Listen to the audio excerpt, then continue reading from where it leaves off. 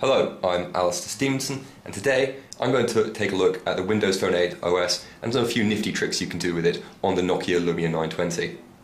Now, Windows Phone 8 is still a bit of a fringe operating system, so you'd be forgiven for not knowing all the ins and outs of it, but hopefully these 5 little tips will prove useful. Now first off, we're going to show you how to take a screenshot on the phone. And this is pretty easy, you just have to touch the power button and the start button at the same time. This will be stored in the screenshot section when you connect it to the computer, and on top of that it can also be accessed on the photo app, which can be just found as one of the dynamic tiles on the UI. Now another one, which is actually refers to multitasking, is the ability to see and manage which apps are open. Now again, this is fairly easy to do, but not altogether clear unless you know how to do it. All you have to do is hold down on the back button for a couple of seconds. Then as you can see, you get a nice little interface showing you what's open at the moment. You can get rid of anything you want just by clicking on it. Now, another cool feature, which most people don't realise, which is inbuilt into the Windows Phone 8 search option, is the ability to track and to tell you what songs you're listening to at any one time. So if you found yourself in a bar or any other environment, you can actually track which song is there. And this is done pretty easily by clicking on the search button, which can be found just here, and then clicking on the music icon, and it'll automatically start looking for whichever song is playing on the Windows Phone Marketplace.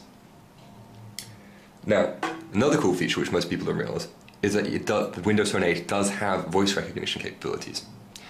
Now these aren't on the level of Siri, but they're still pretty nice, and can be accessed again just by holding down on the start button. Now, using the voice features, you can do everything from open apps to go and ask for local directions, like which restaurants nearby, things like that. Searching for start you. As you can see there are also a few Easter eggs tied into the service, many of which we haven't actually discovered yet.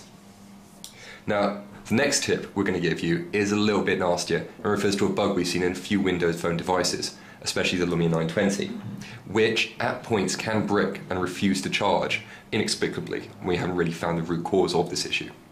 When this happens though, don't fear, you can get your phone working again, taking advantage of the hard and soft reset options on the phone. Now we're not going to do this on the phone because this is actually our personal phone and has all our data on it, and unfortunately both options will erase any files stored on the phone. The first soft reset option can be done by holding down on the power plus the volume down button for a few seconds.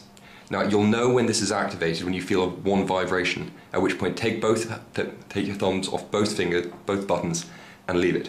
If it's worked, you should feel 3 more vibrations and the phone should restart. Now, if this doesn't work, you can hard reset it, which erases everything and brings it right back to factory settings. This is a little bit more complex, but is basically the same trick. Here, you have to hold the camera, volume down and power buttons, so all 3 along here. Now, you'll feel the phone vibrate once, at which point you have to take your hand off the power key and continue holding the camera and volume down keys for a few more seconds, at which point again, you'll feel a few more vibrations and the phone will restart. Though be warned, this is the last measure you want to take because it will remove everything from your phone. Right, well I hope you found those tips useful. If you have any others you'd like to add, put them in the discussion thread below. I'm Alistair Stevenson, thanks for watching.